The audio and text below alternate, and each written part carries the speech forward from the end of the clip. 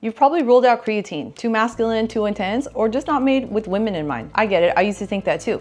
But research shows it may be one of the most overlooked tools for women's energy, mood, and brain health, especially when paired with taurine. One study even found that taurine can enhance cognition after sleep deprivation, which is, as you know, really common for most moms and especially if you're going through perimenopause. I'm Dr. Yvonne Burkart, a PhD toxicologist, and I've spent decades studying how everyday chemicals affect our health. And I take creatine daily, not for muscle, but because the science behind it is wildly misunderstood. In this video, we're breaking it all down without the influencer noise, so you can finally decide if creatine and taurine fit with your low-tox routine. And one quick thing, my team tells me that over 80% of people watching are not subscribed. So if you've been following this channel for a while, it's definitely worth checking out.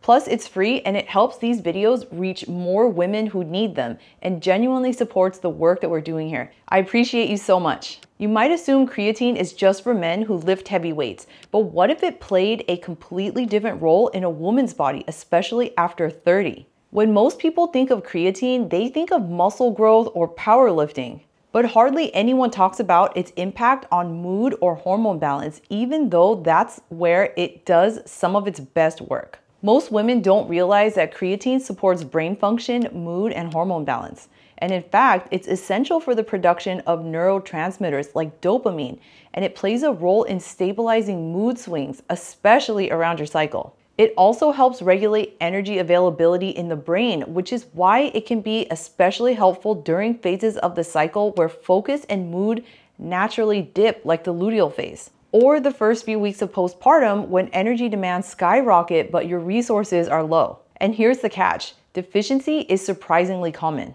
Plant-based eaters, postpartum women, and anyone who's navigating hormonal shifts, perimenopause, are often low in creatine.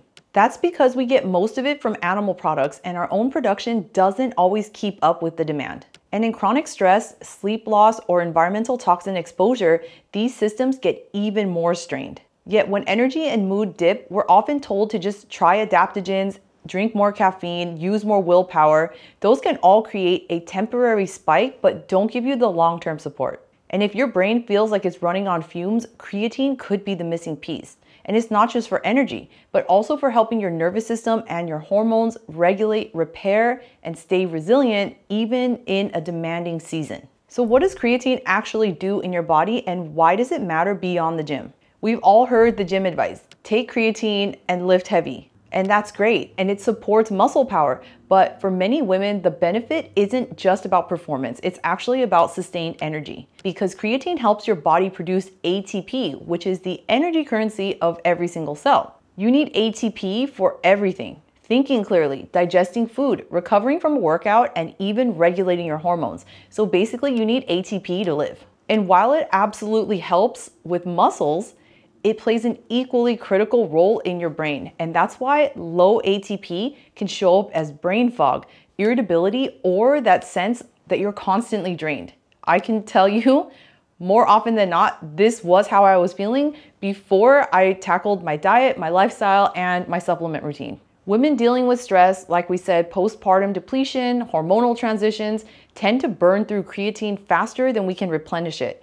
And that creates a hidden energy deficit that supplements alone cannot fix unless you fix the underlying problem. When ATP is supported, everything from your mood, your metabolism, it all runs smoother, and creatine is one of the most direct ways that you can fuel that system. But I'm sure you've heard of creatine, but have you actually heard of taurine? The two paired together is where the real magic happens. And if you've ever taken creatine and felt a boost in energy, that's great. But pairing it with taurine can help that energy last longer and feel more stable, especially under stress. The synergy between these two compounds isn't hype. It's actually rooted in how your cells actually work. Taurine improves mitochondrial function, which means your cells can generate energy, ATP, more efficiently. So think of mitochondria as the little engines, and creatine fills the tank, taurine fine-tunes the engine so it runs smoother, cooler, and lasts longer. It also boosts antioxidant defenses like glutathione and supports fat metabolism,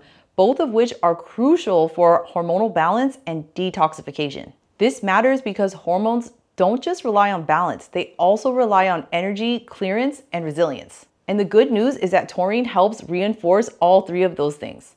And this is where it gets really interesting because taurine has been shown to support cognition, neuroprotection, especially under stress or sleep deprivation, which is usually when your brain suffers the most. And for women in high demand seasons like parenting, high workload, perimenopause, this is huge because it helps to buffer your nervous system when other supports are falling short. Taurine also raises glutathione in animal studies, which is the body's master antioxidant.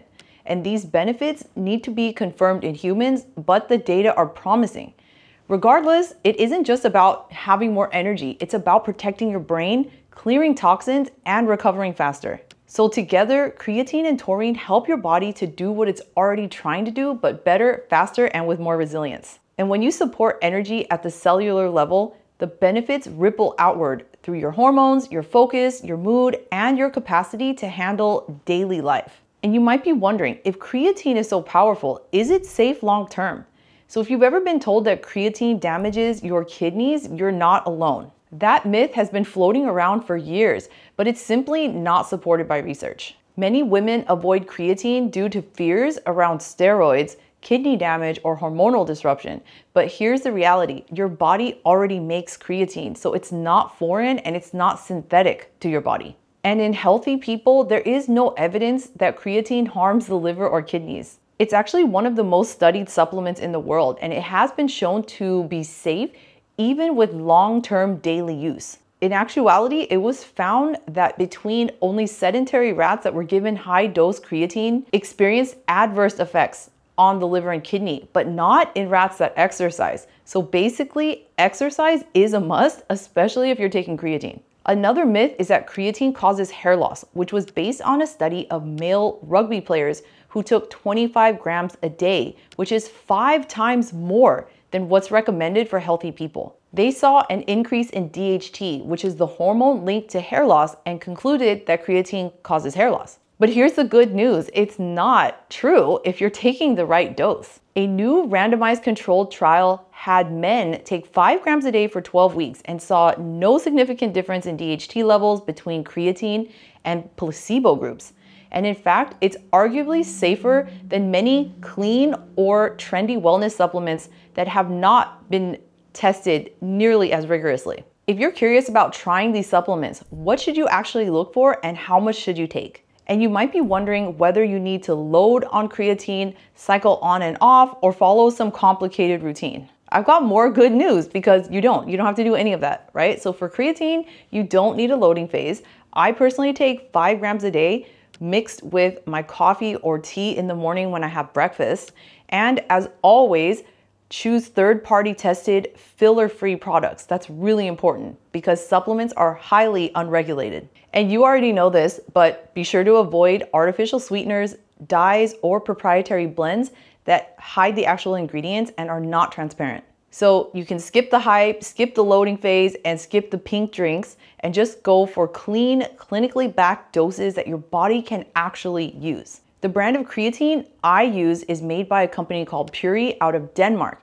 And this product contains both creatine and taurine, which makes it extremely simple to get the benefits of both in one product. This is the only supplement company that I've seen that rigorously tests every single product for over 200 contaminants of concern and actually shares the test reports. I have visited their labs, I've spoken with their scientists, and they check out. So that's why I take this brand. So I'm gonna go ahead and link it in the description with a code for 20% off your first order in case you're interested. Just FYI, I also take their collagen and their whey protein supplements and their vitamin C tablets, fish oil, and magnesium. Okay, but what does all of this have to do with detox? Because isn't creatine just a performance supplement? When we think about detox, most of us are probably picturing green juices, sauna sessions, or a whole supplement stack. But actually your body's most powerful detox systems are already inside you, they're internal. And both creatine and taurine support them. They enhance mitochondrial function, right? Increasing the production of ATP, which also helps to raise glutathione, which drives detoxification in the liver and kidneys, and could also defend against everyday toxins like plastics, pollutants, and endocrine disruptors, the things that I talk about on this channel. And you might be wondering, how does increasing your ATP help to increase glutathione? Well, glutathione is synthesized in a two-step ATP dependent process. So if you don't have enough ATP, you won't have enough glutathione. So for women overwhelmed with all the low tox choices, this duo is science-backed, affordable, and it's a good place to start. And if you've ever felt stuck between doing nothing or doing everything, creatine and taurine are that kind of realistic middle ground. It's a small step that supports the systems that protect you every day. So we just saw how creatine and taurine boost cellular energy and glutathione levels to support mood, hormones, and detox.